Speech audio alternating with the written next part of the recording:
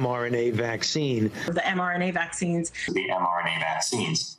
It's the vaccine technology that revolutionized our response to the coronavirus pandemic. mRNA. We imagined many years ago that this molecule could be used to instruct our immune system and prepare our immune system to fight pathogens. Dr. Ugur Sahin is the CEO of BioNTech, the company that's teamed up with Pfizer to make a COVID mRNA vaccine, given to over 112 million Americans to date. It's not exactly how Sahin thought his innovative platform would be used.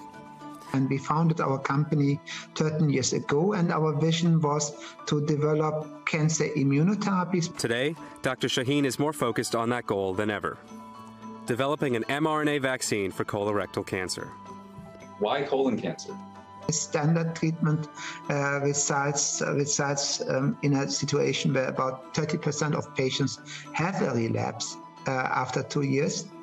An even bigger problem today, as the U.S. incidence of colorectal cancer has risen in younger adults since the mid-1990s. And now the question is, if we add a vaccine, can we prevent these relapses? And we believe the vaccine could be in a position to do that. The vaccine, not only made from mRNA, but also individualized for each patient's cancer. This type of treatment really considers that every tumor is different. The company gave NBC News an exclusive look at their mRNA cancer vaccine process. It starts out with sending a patient's tumor to BioNTech's lab in Germany. There, cancer cells are analyzed for mutations specific to that individual, then encoded in mRNA strands that go into the vaccine.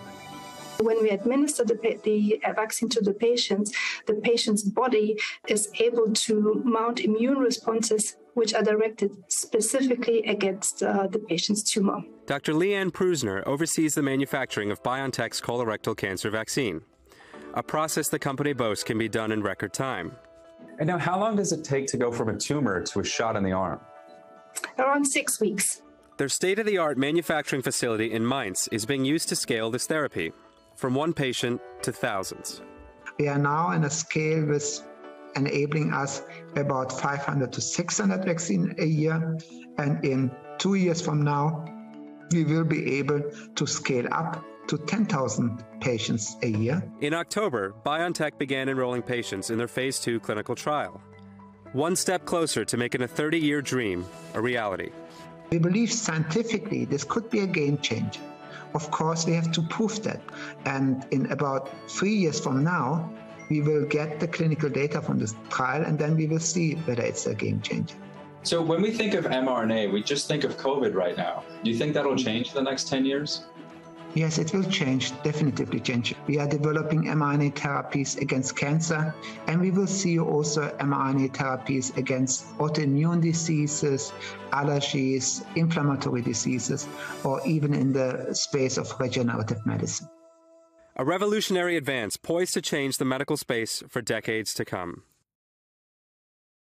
Thanks for watching our YouTube channel. Follow today's top stories and breaking news by downloading the NBC News app.